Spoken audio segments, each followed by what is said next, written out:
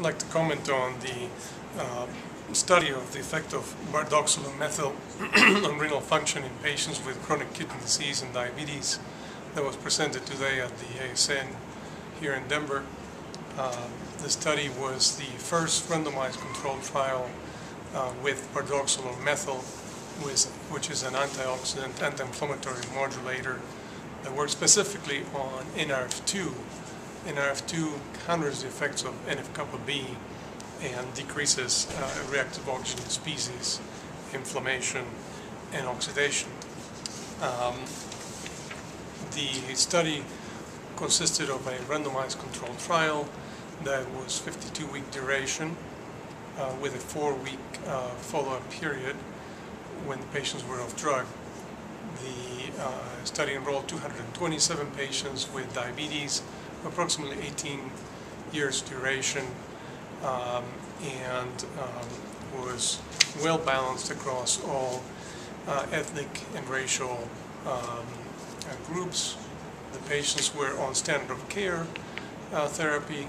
98% of them, importantly, were ACE inhibitors or ARBs. Over 80% of them were receiving statins and had an average systolic blood pressure of 130 with an entry hemoglobin A1c of 7.2. So again, important to emphasize these patients were receiving standard of care before randomization.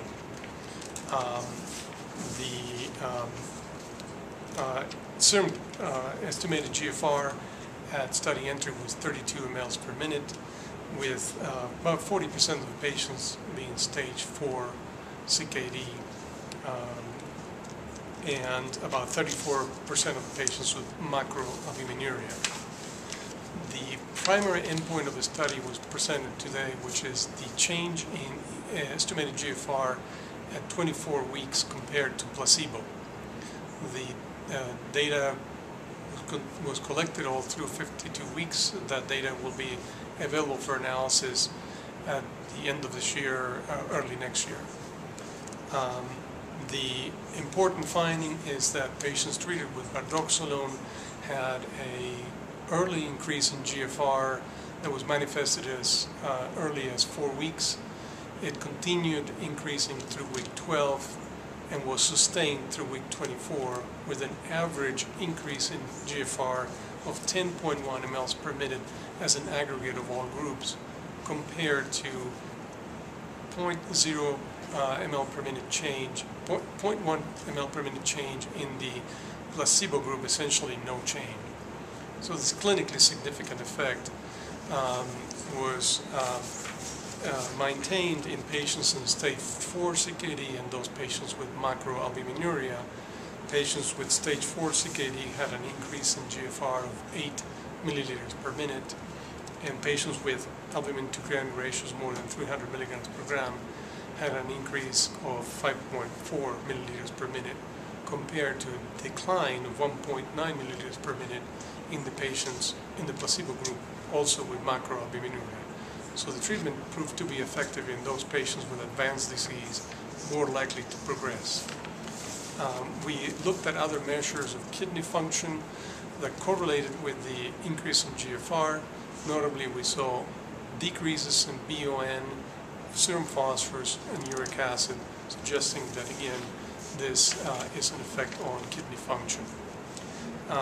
We tried to put these studies in clinical perspective and looked at the number of patients that had an improvement in their CKD stage, and the results showed that no significant change in the number of patients in the placebo group that had changes in their CKD stage, but a significant number of patients, 59% of patients on bardoxolone, that had an improved stage or one or more stages. Similarly, we had no change in the number of patients in CKD4 in the placebo group, and a 50% reduction in the number of CKD4 patients in the bardoxolone treated group. On adverse events, of those that were reported in more than 10% of the patients, the most prominent ones, and the ones that appear to be drug-related, are muscle spasms, nausea, hypomagnesemia, and decreased appetite, all mild to moderate in nature. Importantly, there were no safety signals with similar SAE rates across all groups, including placebo.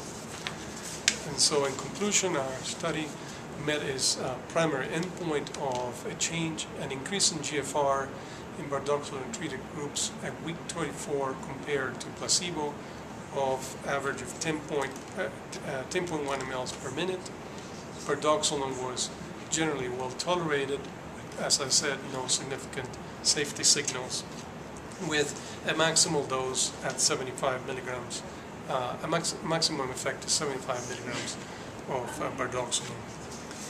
Future directions are to complete the data analysis of the 52-week data that will be again collected by the end of this year and analyzed early next year.